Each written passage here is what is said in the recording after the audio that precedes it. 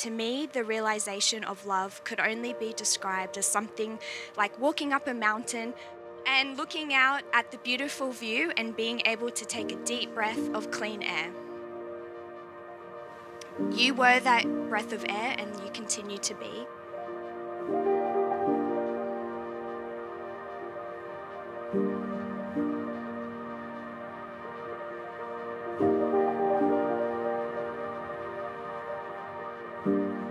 I asked Dom what he loved so much about Lily, and he said, she's strong, but she's soft. She's supportive, encouraging, motivating, cute cheeks, eyes as blue as the ocean.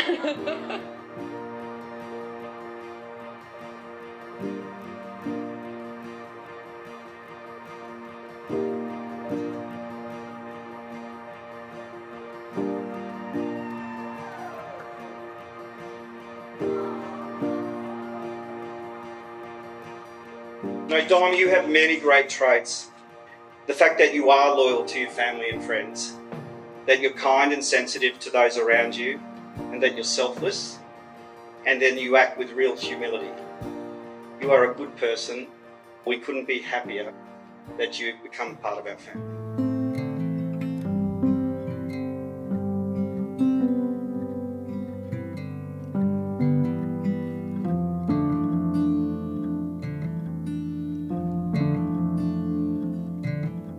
Moving a lot as a kid, you realize that home is where your family is. You are my home. You make me feel secure and safe to be 100% me. Growing up, I thought love was those feelings of little butterflies inside. But when I saw you waiting for me in front of your Ford on our first date, I felt an overwhelming sense of calm and peace.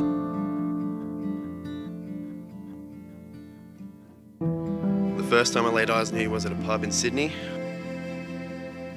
The moment I saw these beautiful blue eyes and those squeezable cheeks, I was blown away. As I lived too far from the city, I offered a place to sleep for the night. The morning after, I heard footsteps coming up the stairs of your parents' mini house out the back.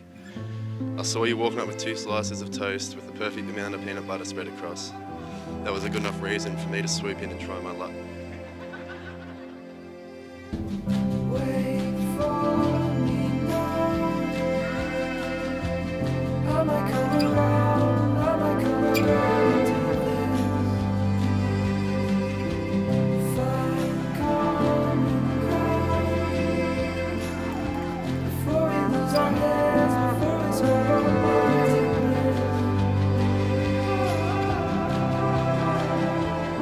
From the moment Lily and Dom met, I witnessed the true happiness that Dom brought Lily.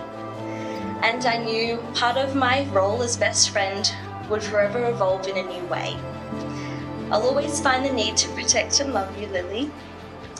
But know that Dom fills a part of your heart that makes me so content knowing you feel so loved and so safe in being your truest self with Dom. In my heart, I know you are my person.